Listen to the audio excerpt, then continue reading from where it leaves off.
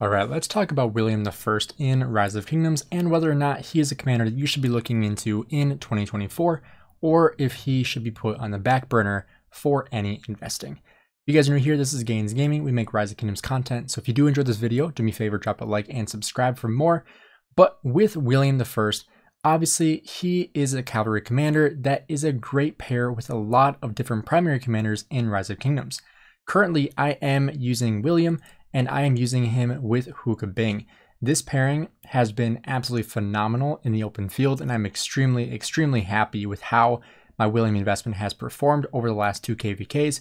Really 1.5 KVKs, I would say, because the previous one I didn't really have any fighting. But he had about 5 million kills my last KVK, which was absolutely insane. And like I said, I was pairing him with a Hookah Bing primary. Now, a lot of people like William with Nevsky, and the reason why is because people like the Nevsky William in order to be able to use Hookah Bing and Joan Prime. Now, those, in my opinion, are the 2 best cavalry pairings in the game, or what I'm using right now, which is Nevsky Joan and Hookah Bing William.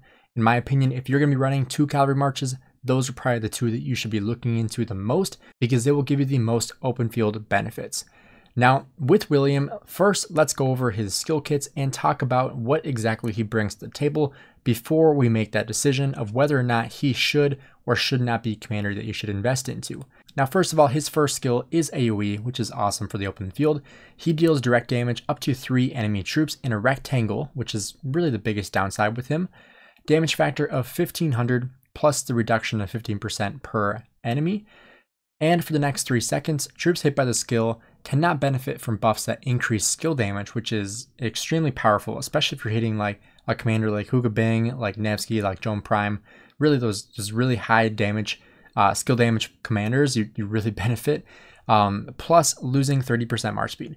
Now, the downside with this is that it does not pair with Hookah Bing's active skill, which decreases the march speed by 50%. So that's another downside of that pairing, which is another reason why people like the Nevsky William instead of the Hookah Bing William, because that way you get both the benefits from the march speed reduction. That is one thing that I do forego when I am using this pairing. But looking at his second skill, this commander's cav units gain 20% attack and 15% march speed. And while outside Alliance territory, their troop deals 10% more damage, which is awesome, especially if you are fighting in the open field, because a lot of times you're fighting on nobody's territory or enemy territory if you are pushing.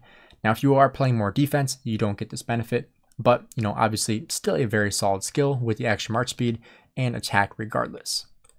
Now, his third skill, if this commander's troop is on the map, cav units will gain 20% attack. And whenever their troop launches a basic attack, has a 10% chance to deal extra direct damage to the target.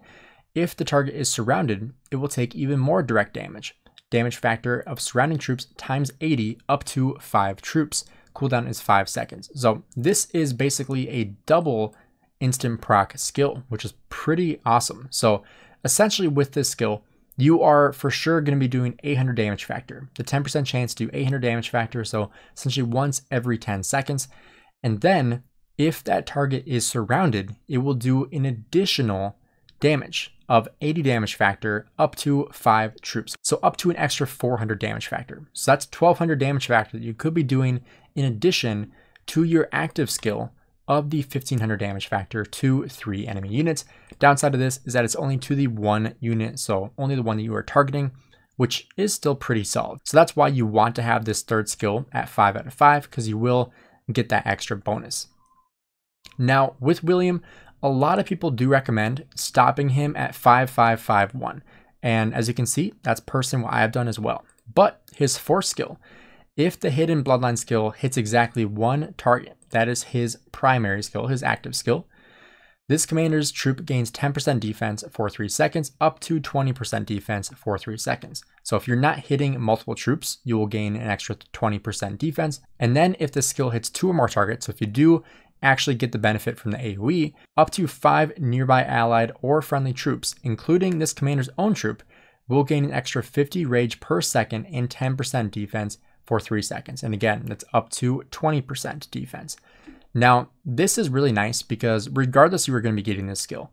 And, invest in the extra 300 sculptures to elevate William from 5551 to expertise. I don't think warrants this skill. I don't think this skill is good enough to warrant that amount of an upgrade. But let's take a look at his expertise first. So his expertise will increase one of his prior skills. So you can see Judgment Day will enhance the Norman Conquest, which is going to be his third skill. So with the expertise, instead of the 800 damage factor plus the additional up to 400 damage factor, you'll be getting 1000 damage factor and up to 500 damage factor. So instead of 1200, you're getting up to 1500 damage factor, which again, I mean, it is a pretty decent skill, but again, I don't think this warrants the expertise of 300 additional sculptures to then expertise William. So that's the reason why people say to stop William at 5551, because that's really all you really need him to be in order to field him and do amazing in the open field. And like I said, I've been running this for a while now, and I'm extremely happy with how William has performed. And, you know, even though he is a really old commander, obviously I unlocked him late 2021, but he came out well before that, I believe. I don't know exactly when he came out.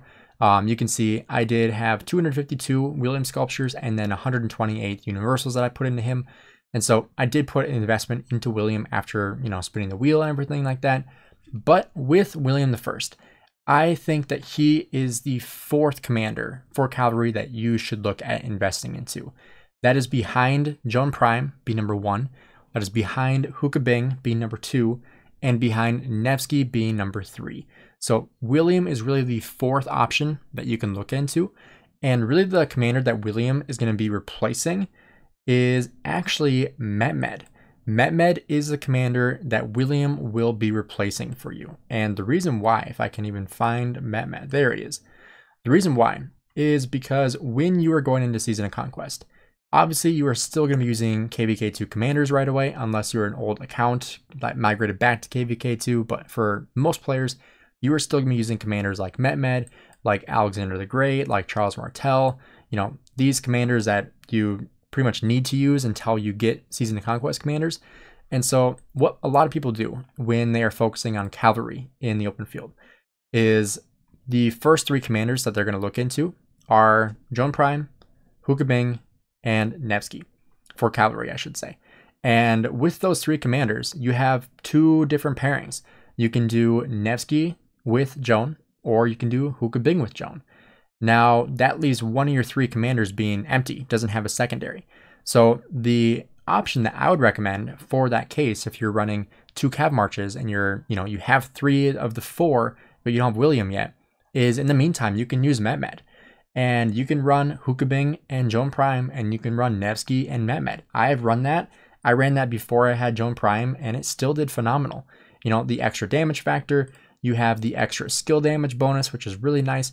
Plus, if you have the museum buff with Mehmed, it is even better. People forget about this. The extra 30% troop health and 10% skill damage is remarkable.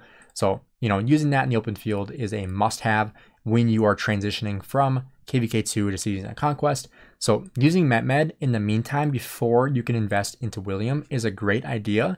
And honestly, for 2024, I would put caution into people that are looking into William. And the reason why is because I do think that William is an upgrade from Mehmed. I think it's a really great upgrade, but I don't think that it is a commander that you should look into right now, especially when we are looking at getting cavalry in the next probably 3 to 6 months. Might be sooner than that, might be later. Not really sure what their timetable is looking like right now for the next calves, but the next calves will most likely be replacing William. And I think it's going to be pretty much like an XY 2.0, in my opinion, is what I think the next cav commander is going to be. And in my opinion, I think the next cav commander is going to be a great matchup with Nevsky, because I think they want us to be using Hookah Bing with Joan Prime and then pair Nevsky with the next cav commander. And, you know, like I said, that's what people are typically doing right now, is running Nevsky with William or Nevsky with Mehmed, and then running Hookah Bing and Joan. And so the next cavalry will most likely be the replacement for the Nevsky and then new commander, and replacing the William, replacing the XY, replacing the Mehmed. And so in that regard, I would say probably halt on William investments unless you are like going into a fight tomorrow and you're like, I have I have 1,500 gold heads to use up and I want to use William, go for it. Get him to 5551. It's a very low cost of entry as well. You know, you don't need him expertise. It's a very low cost for basically a commander that you are finished with. You don't need to put more into him. It's very low cost. So in that regard, William is awesome. It's super cheap to field a William, and you can pair him with many different commanders. You can pair him with Saladin, you can pair him, you know, with Nevsky, with Hookah Bing, many different options for William. And so in that regard, awesome. If you can use him, use him. But if you're looking at investing into William, I would say make sure you have the meta commanders finished first. You know, make sure you have Nevsky, Hookah Bing, Joan Prime, you have Luce, you have Scipio. If you're running archers, you have, you know, Herman Prime, you have Zhu Liang. I would not recommend Boudica right now, but make sure you have those meta commanders finished up before you're looking into a commander like William, because he really is, I don't want to say a specialty role, but he is more niche where, you know, he's not a commander that you're like, you need to have William on the field. Like, it's awesome to have him on the field. It's super, super beneficial too, but it's not a make or break where you like need to have Joan Prime or you need to have Luce or Scipio.